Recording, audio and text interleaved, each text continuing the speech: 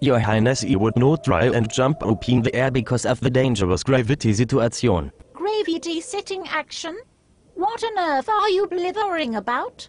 We just had tea in the lunar module, Albert. There is not any air on the moon. And the gravity is much less than on Earth, so we may float in the space if we are not too careful. Well, if there is no air, how are we able to breathe? Albert, I do believe you've been drinking too many calculations again. I told you to refrain from mathematical beverages until after we have partaken of the lunar cheese and assorted biscuits. Air? Your Highness, there is no cheese on the moon. The moon is not made of cheese. No. Yes, I am sorry, but there is no cheese on the moon, Your Majesty. Made just tea?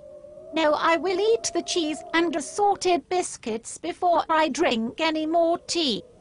I think the thick atmosphere is making your hearing bad. At most I fear a heated bath. Albert, you really do talk a lot of rot.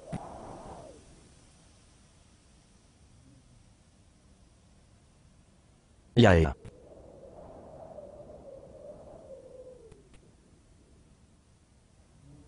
My favorite lunar cheese, in my opinion, is called Magellan. It is often grated onto spaghetti or other pastas with added moonrooms with orbital herb and comet sauce. Hopefully when the astro cook returns from gathering cheese and moonrooms, our kitchen navigator will blast off a fresh dish of lunar pasta. Albert, you are a major obstacle to the cheese and assorted biscuits.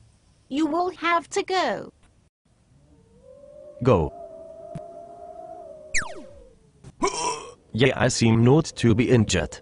What was that you did? Are you mad? La la leader dee doo dum.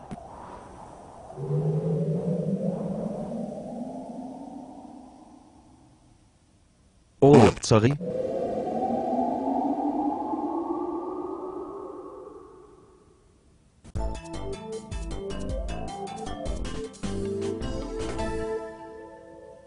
Albert, I think now is a good time for another cup of tea, oh dear. Your Highness.